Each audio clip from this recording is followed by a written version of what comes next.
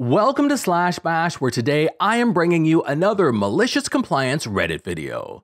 Supervisor asks student with cancer to turn on their camera during a virtual meeting, and you won't believe what happens next.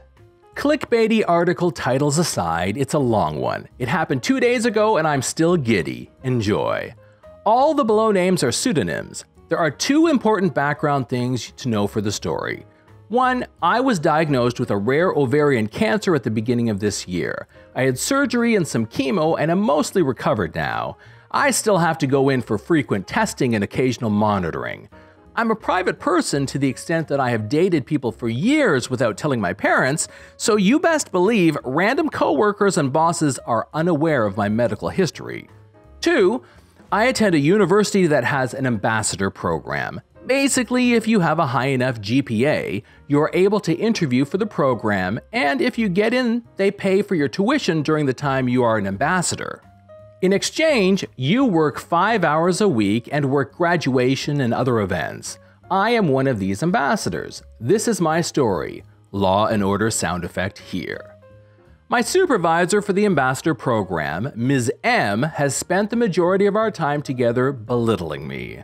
As I sit here to type about her, I find myself already exasperated thinking about reliving some of the details, so I will be short and sweet for both your sake and mine. She follows every rule to the letter and leaves no room for collaboration or discussion. As an example, we use Microsoft Teams for communication, and she has us clock in and out in a group of 20 people by saying, "I'm here" and "I'm leaving." So every day you have to scroll through dozens of messages to find anything of importance and listen to notification sounds every time someone so much as takes a lunch break. I suggested using the time clock function on Teams and even offered to set it up for us, and was told that I was deliberately undermining her position. Another quick example is her vehemence when I told her I didn't have any social media to advertise the college. She was certain I was lying and went so far as to ask the other ambassadors to try and find me. They didn't. There's nothing to find. Crazy concept. I've challenged her at a couple of junctures, but ultimately, I realized I was fighting a losing battle and I'd be better off keeping my head down. Laughs in a dramatic irony. Fast forward to 4 days ago, Friday. There's a mandatory virtual event in 3 days, Monday, where the dean of the college would talk to the ambassadors, as well as live stream the event to the college's website and YouTube page. Ms. M sent out a message that I will copy and paste here because the formatting is so dramatic that it makes me chuckle. Students must have their cameras on and phones off. Repeat, phones off, cameras on. Like, come on, lady. Bold, caps, or italics? Your email almost gave me a stroke. I followed up the same day. Ms. M, unfortunately, I will be at a doctor's appointment at this time and will be unable to turn my camera on during the event. No response. I send another email to follow up. No response. The day of the event rolls around. I direct message her through Microsoft Teams 10 minutes before. I see that she's seen the message with a red receipt. Nothing. Okay, video chat starts and several students join the session with their cameras on. Then the dean. He gets halfway through introducing himself and Ms. M interrupts him as he takes a brief pause and says, "Excuse me, could we please have all of the students turn their cameras on?" I say nothing, but put a quick message I already had typed in anticipation in the group chat. Ms. M, I have a private situation that bars me from turning on my camera. I have contacted you individually. Not but a few seconds after I send it, I get called out by name and I respond audibly, "Ms. M, I cannot turn on my camera at this time."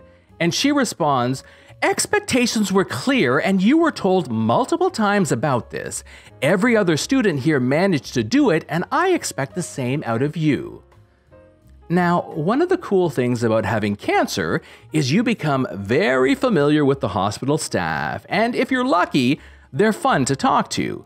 During COVID, my nurses were my tethers to sanity because no one could visit me while I had inpatient infusions. So I told one of my nurses, Amy, about this situation beforehand.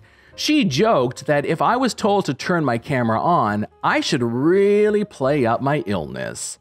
In any other situation, I would have been entirely opposed, but sweet revenge was in sight.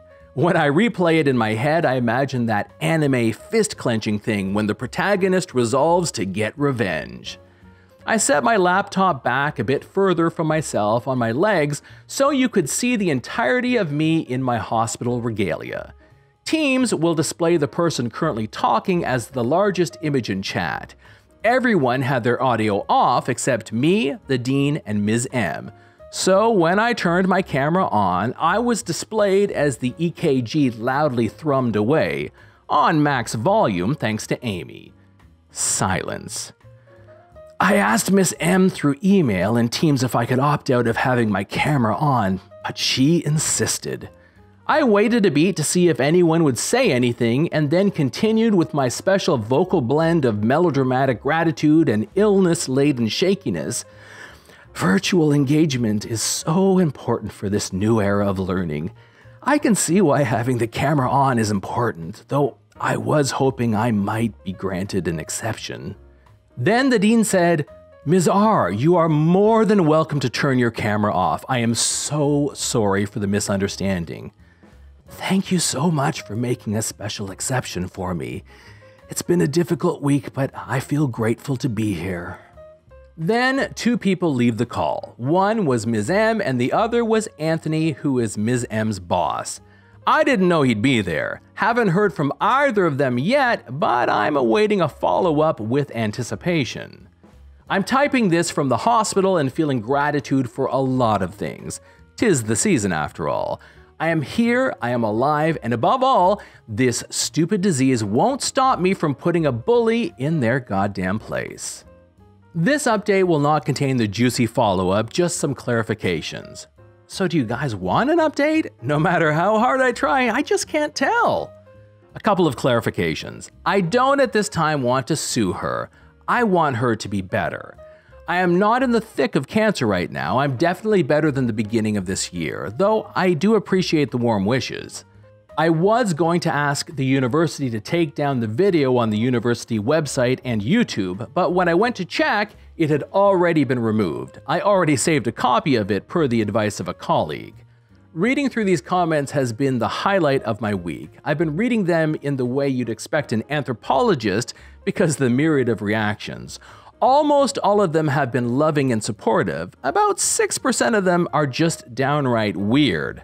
Some of my favorites: 1.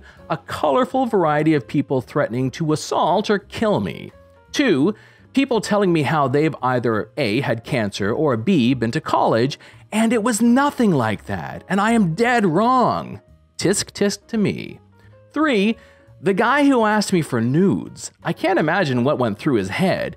Did he get to the second line and see the word ovarian and think, you know who sometimes has ovaries? Women. Good enough for me. I also didn't expect so many people to compliment my writing. I've been procrastinating finishing up a Dungeons & Dragons one-off campaign, and this has really boosted my motivation. This is John from /bash. Thanks for watching. If you've enjoyed the video and want to be the first to know when the next one drops, this is the time to subscribe. I would love for you to drop a like, share it with your friends, and I will see you in the next one.